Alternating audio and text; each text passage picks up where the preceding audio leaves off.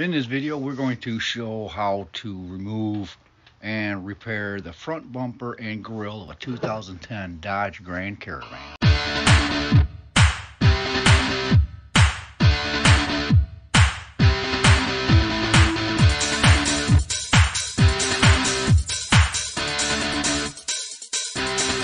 Okay, let's get this started.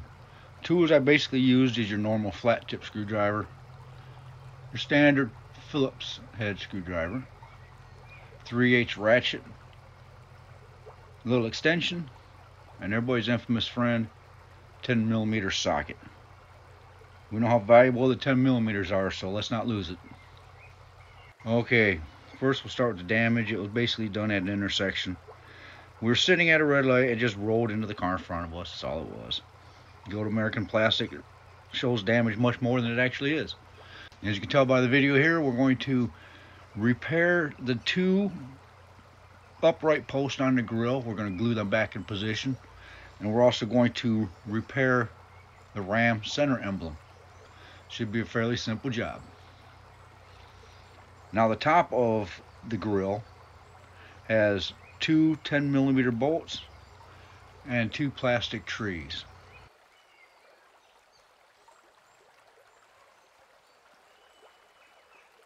As you'll see here, and if you look close, there will be two little indents on the top of that plastic clip.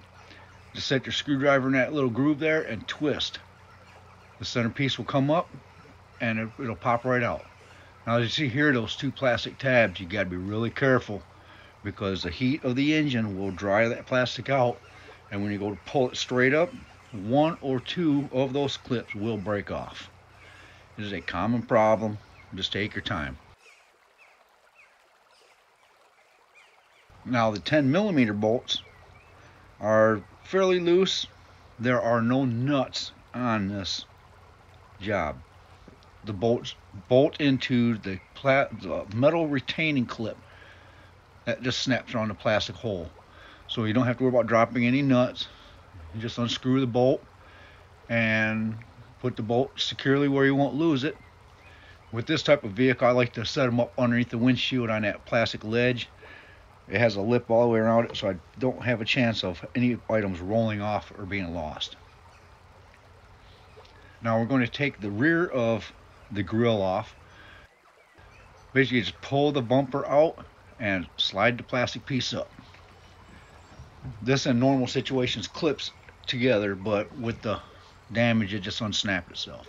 Now when you do this, you want it to rotate your tires so you have access to it. Both sides, passenger and driver, have two screws and one 10mm bolt. Again, there's no nut, it's just a bolt that unbolts downwards.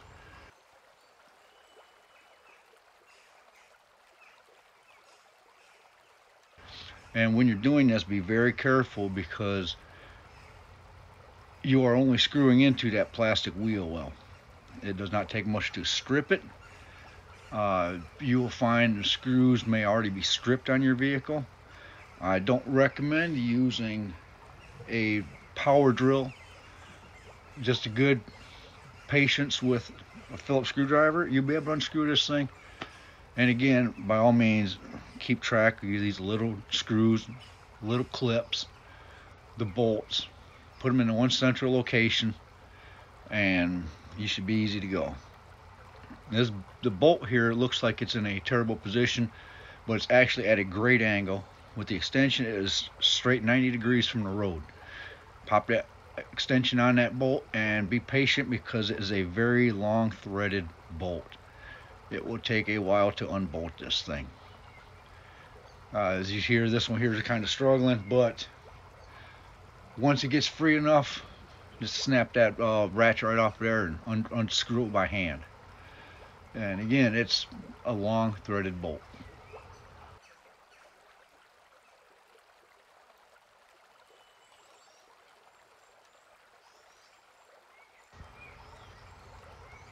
Okay, now you have the two screws and the bolt off. This is what you'll see. The bumper cover will slide down. You will see two plastic tabs. Those are just guiding tabs. They don't lock in position. They just guide up into those holes on the top of the fender.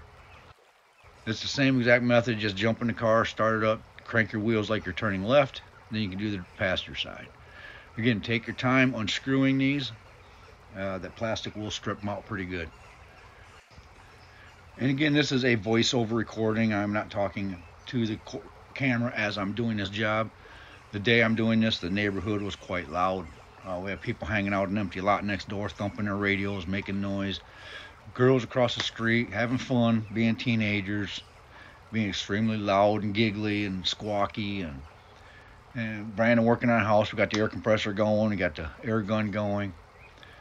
So I'm just muted the whole video, and I'm just doing a voiceover. It's something new to me as well, so I'm hoping it works out good for you.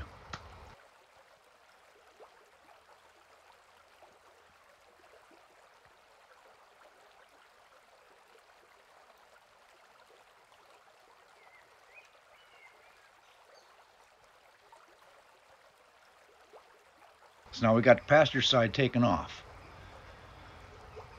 That's all that's really holding this part of the bumper on. Now comes the fun part. I did not put the camera underneath the car for this, as it was dark under there. Even a flashlight wouldn't have done it any justice. What I'm doing here is there are 4 trees, plastic tree clips, which you'll see here shortly, that just push straight into the plastic underneath the car. What it is those trees are holding the black air dam onto the white part of the bumper. What I tried to do is get my screwdriver in there, slide the tree out. But I found it much better, as you'll see by this grill bouncing up and down, is I just grabbed the air dam and just pulled it straight down and pulled the tree right out of the plastic. Again, these are a different style than what was on the top. But you have to be really careful, because with this plastic, it can be very brittle. So just be patient with it. And if you do break these, your local auto parts store has numerous different types of clips. Just find one that matches it. So again, you can see the struggling under there.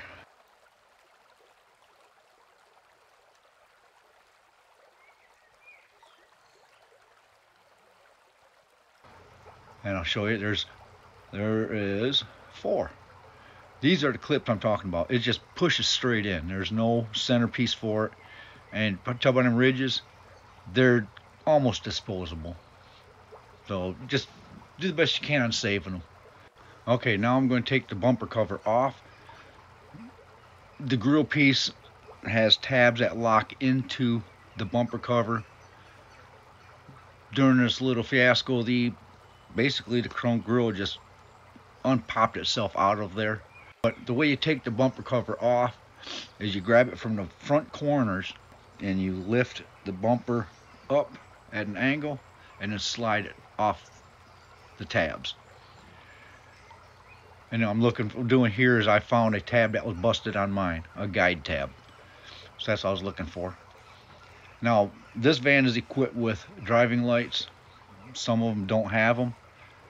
If you do, they're really simple to remove. If you don't have them, just go ahead and skip this step. Again, this is all plastic under here with the heat. You got to be really careful. There's little clips on these that hold the socket into the housing. When you go to lift over the tab of the light, you may chance snapping that plastic clip on this light. It is common. Luckily ours didn't. Had to fight with it for a little bit on one side, but again, there's 2 clips on each side. All you have to do is release one of the clips, and then the light will pop right out of the housing.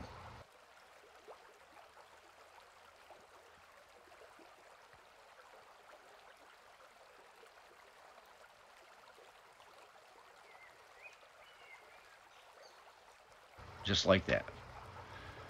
And at that point, the grill is off the car. And what I'm doing here is I'm trying to get the 2 last clips for that chrome grill. As you will see, I made the boo-boo and I broke one of the clips, which will be added to my gluing list. I will have to now glue another piece to fix this car. It's not very hard, it's just a basic snap. There's the little piece I broke off. And on the back, you see there's the clips there. Just make sure you got it in the same direction as the other clips. There's little lips on the clips. I'll set that aside, glue it together, let it all dry. Now the places I'm going to glue is, besides that chrome grill you saw, is where the 10mm bolts go up on top. I'm going to align them as close as I can, glue them in position, put the grill back together. It's not going to be lined up exactly perfect because when the incident happened, it was hot, then it won't cool down, and it got hot, it cooled down, it got hot, it cooled down, plastic warps. I'm just going to do the best I can. And that is the final project.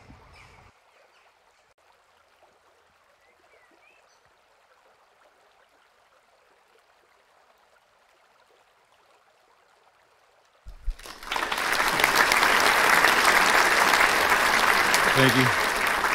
Thank you very much. I couldn't have done it without your support. I'm going to show you before and after slides. While I'm doing that, I'm going to explain I did not record the reinstallation of everything because it just snaps back. The grill snapped into the bumper cover.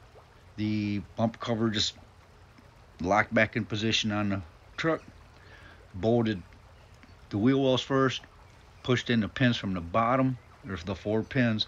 Pushed those in, and I mounted the 4 screws, and I mounted the 4 bolts and the plastic trees up on top of the car.